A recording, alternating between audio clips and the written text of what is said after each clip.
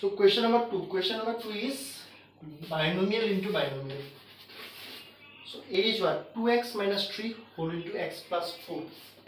2x minus 3 whole into x plus 4.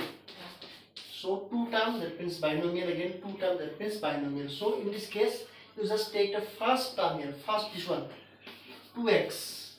Multiplication, that means within bracket, that means multiplication. So you just take the first term and multiply the remaining second part.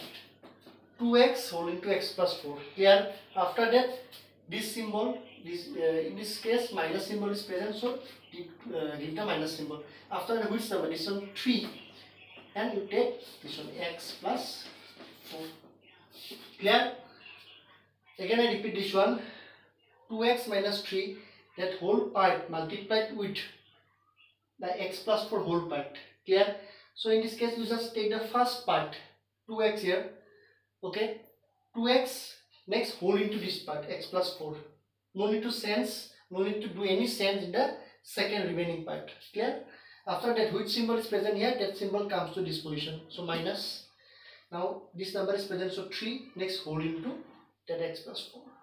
So now this one becomes the same with the question number 1. So 2x into x, so plus 2x into 4.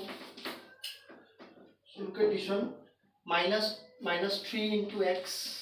Again this one minus into plus becomes minus, so minus 3 into 4, like this.